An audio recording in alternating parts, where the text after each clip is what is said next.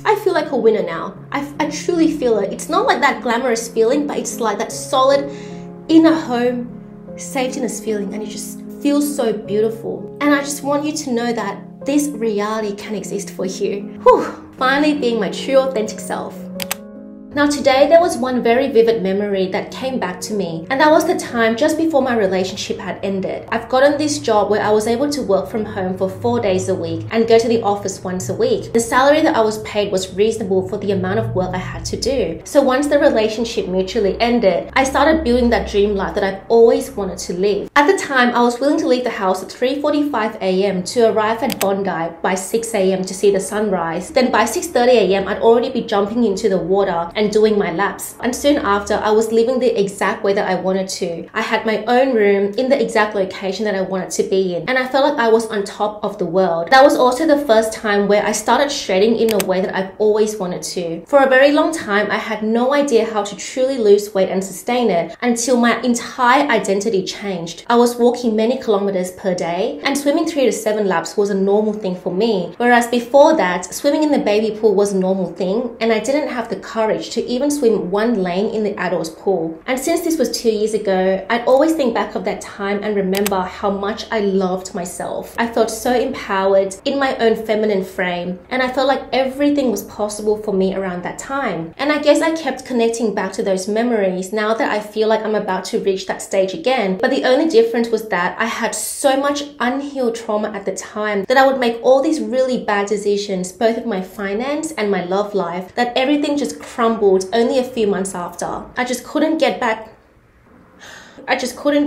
up, and every day just felt really dark. There was this last $5,000 in my bank account, and I had to figure out how am I going to spend it in a way that it will propel me for a permanent life change. So I used that $5,000 to go back and live exactly where I wanted to live. I also took myself to Bangalore to live in this house by myself for about 2 to 3 days, and I was able to meet these people that came from Sydney to Bangalore, and we were talking about healing and relationships and her journey after 4 years of divorce. And those were the times that I felt the most vulnerable and less masculine. But at some point, because I felt so fearful towards life, that I would turn back on my masculine mode. And my masculine mode was all about chasing success, chasing the feeling of I can definitely win against my life situation. So I started committing myself to public speaking, because every time I spoke, I felt more confident and liberated, especially when people are listening and giving me feedback. For the next 1 or 2 years, I was very solid in this identity that I was Patty, who always wanted every task that she did. But I never held this identity that I was Patty, who deserved to have lucky girl syndrome. Because I was raised in a way where love had to be earned by taking masculine action,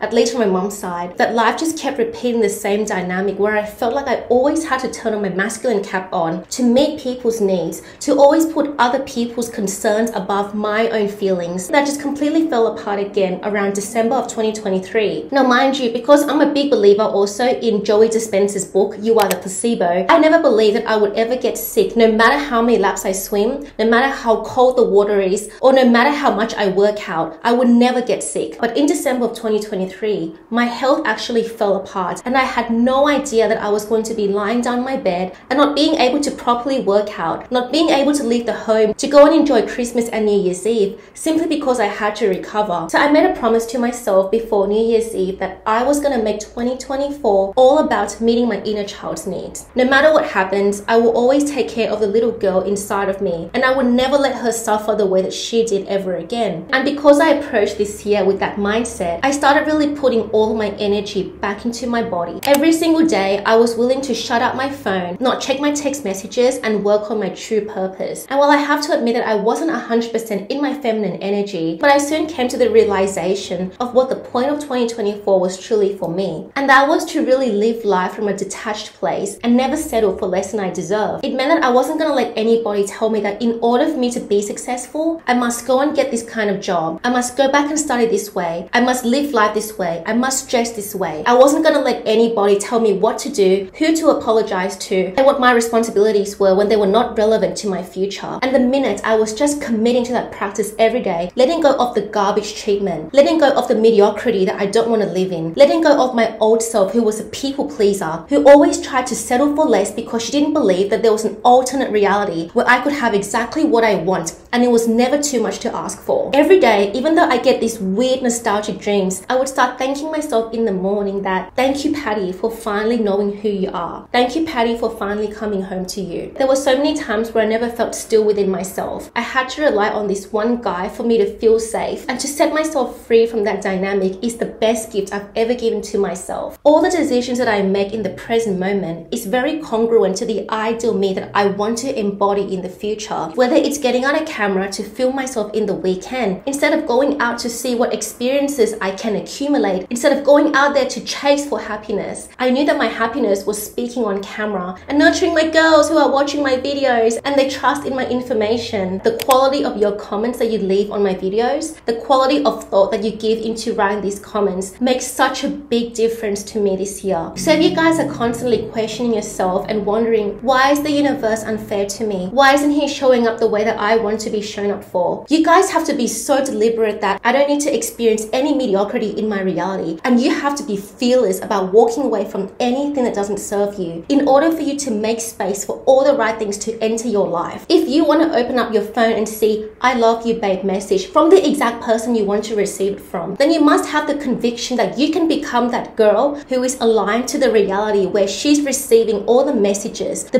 beautiful treatments, the opportunities to flourish in the exact way that makes you feel so fulfilled and happy. And the other thing I feel so passionate about sharing with you is eating patterns and weight loss. Guys, I've never experienced the feeling of finally just being happy with my body. And I'm not just being happy in a way where, oh, I can't get what I want, so I'm just gonna be happy with it. But I'm genuinely happy in the way I sustained my eating patterns, my workout rhythms, and how my body is refusing to go back to its survival mode. For my whole life, my body was picked apart in a way where if I wanted to wear short shorts, I would be told, oh, your thighs are too thick. If I want to wear a singlet and something that made me feel comfortable, I would be told, oh, you look cheap for wearing that. And that just made me feel so self-conscious that it influenced my eating patterns. It influenced what kind of food I was going to eat, but most importantly, it influenced me on what kind of portions I should take in. Because I didn't have a high self-worth, I would let myself eat as much as I want. And I never believed I had full control over how much I was eating because I didn't feel good enough to stop when I'm full. But recently, I gave myself the firm conviction that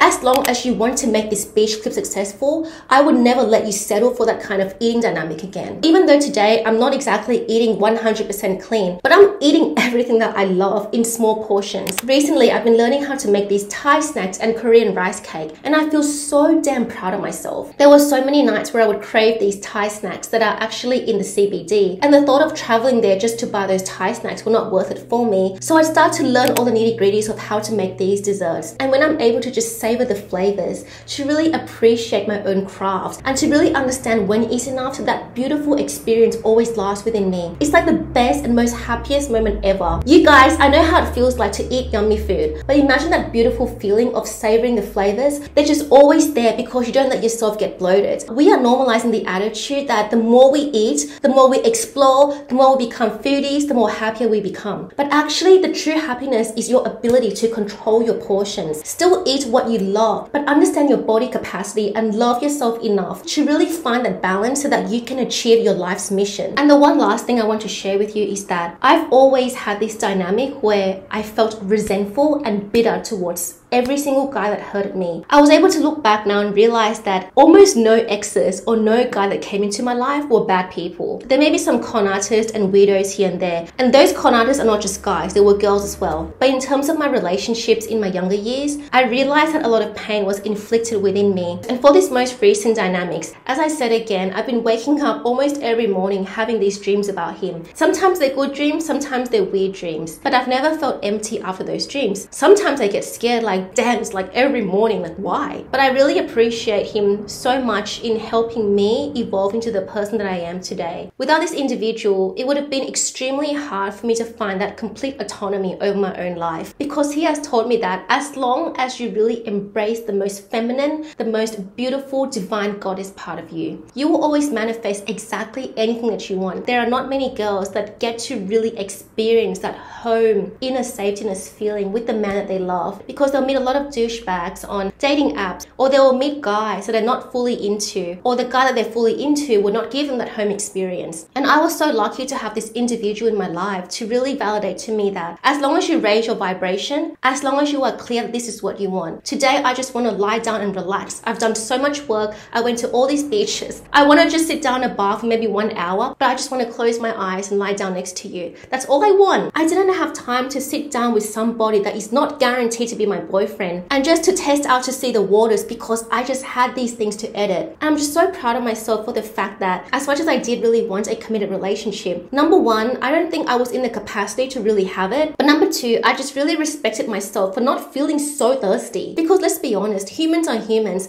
Unless you're really into the guy, what's the point of you going to sit down with them for 2 hours when that 2 hours could be my next clip, my next video that could potentially blow my channel up? Why would I waste my time like that? And because I just refused to settle for that kind of lifestyle, now I'm feeling like everything is so aligned. I feel like I wake up each day feeling a bit pissed off at my environment, but other than that, I just feel like this feels so right. I finally feel like I'm in the right place in my life. Everything is now conforming. Whatever manifestation videos, the 1,000 hours I put in to listen to manifestation videos, I feel like it's happening for me. That I'm no longer listening to these YouTube advice that you can effortlessly manifest anything that you want as long as you raise your vibration. But I'm really raising my vibration and I'm experiencing exactly what these people are saying. You know those videos where you can instantly get him to text you? It's like, why would I want to receive a text only? If I was really into him, why would I just want to see a hi from him without having cuddles? So the thing that we want is not even the text message, but we want the longevity and the continual progression of that relationship. So instead of me spending my day trying to affirm and script and trying to manifest a text message, I was spending each day trying my best to reach my fullest potential. It was very hard emotionally because you know you put in the work, but the following result is not reflecting exactly what you expect right away. But other than that, it just feels so liberating that even though I know that you can do all these techniques and affirmations to manifest text messages and sorry messages and love letters, but I guess the most rewarding thing that you can truly do is to work on becoming that diamond. Work on feeling like, oh my God, I feel precious now. I'm beautiful. I'm actually quite worth it actually. I feel like a winner now. I truly feel it. It's not like that glamorous feeling, but it's like that solid inner home safetyness feeling, and it just feels so beautiful. And I just want you to know that this reality can exist for you. This reality is so possible for you. But I'm not going to tell you that you have to raise your vibration and follow your joys to have exactly what you want. But I want you to actually decide that no matter what your environment is showing you, no matter what annoyingness, what narcissist, toxicity, bullshit that is presented to you, you're not going to accept less than you deserve. You're not going to accept the bare minimum treatment or the bare minimum results from anything. If you want gold, you're going to align yourself to become the gold and attract the gold. You will never behave like a street rock and try to chase the gold because you know that you are worth it. You are the diamond, and I'm just so passionate about telling you over and over again, all of you have inherent worth within you and you deserve to realize it and really embody it every day. Because once you really wake up to that feeling, it's such an inner peace and harmony feeling in a way where, damn, all my suffering was quite worth it. I'm so grateful for all those times that I've cried, all those times that I fell asleep at night feeling so scared of life. I'm so grateful that I came on the other side of it. It's the most rewarding feeling ever. Whew. Okay guys, so I'm just going to end the video at here. I think I want to mix this up with having scripted content. So if you guys like my video, please let me know in the comments down below if this resonated with you. And also let me know what kind of topics you want to see. Other than that, I really wish you guys a beautiful week and I'll see you soon in the next video. Bye bye.